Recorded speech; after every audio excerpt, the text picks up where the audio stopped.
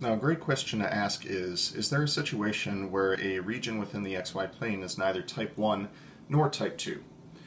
Well, the answer is yes, because, I have written here what is something that could be neither of those things.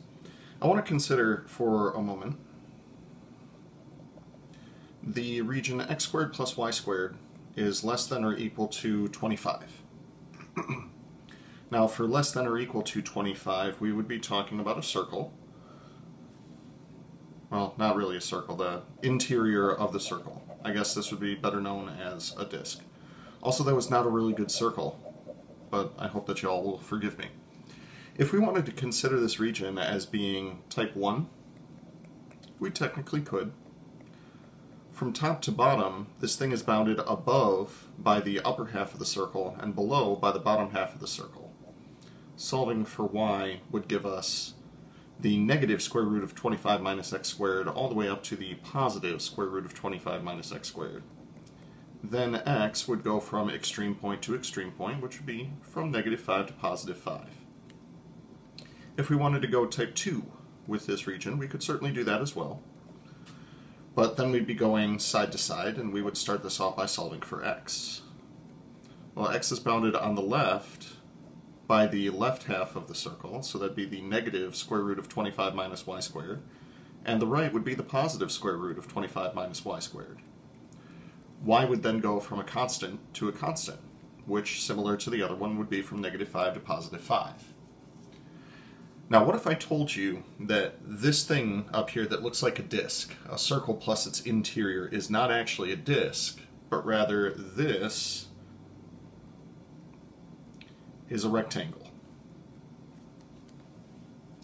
Now, I imagine there are probably some questions about that, like, isn't a rectangle supposed to be comprised of 4 sides that are all, perpendicular to each other and 2 pairs of them are parallel? Like, how on earth could that possibly be a rectangle? Well, the idea behind a rectangle is that you allow x to be in between 2 constants, and you allow y to be in between 2 constants. This was the way that we defined a rectangular region back a couple sections ago. Well, what I'm going to let you know is that we're going to introduce what is known as a polar rectangle.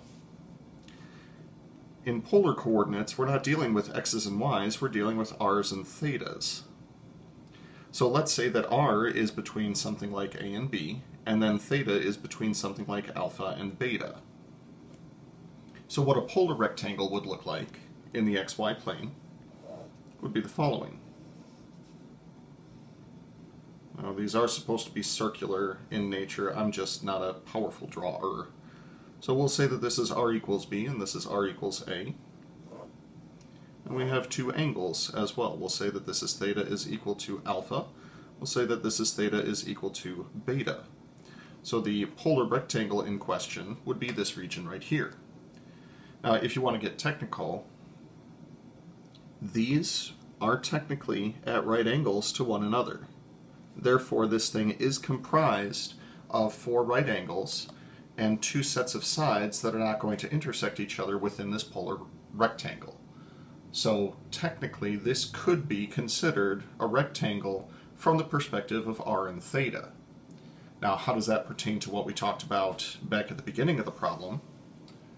Well, if a region is circular in nature, that means that we could define the pole to be the inner bound and this circle to be the outer bound. So as a polar rectangle, we could consider this disk to be comprised of the following. R can be defined as being between 0 and 5, the radius of the disk, and then theta can just be 1 full rotation about the coordinate plane. Now, typically we would say 0 to 2 pi, but you could also say, negative pi all the way up to positive pi. The possibilities are endless. The idea is polar regions are ones that tend to be more circular. Now, you let me know which one appears more fun to do in terms of setting up an iterated integral. A type 1 region, a type 2 region, or a polar rectangle region. Me personally, I'm going to go with the polar rectangle on this one.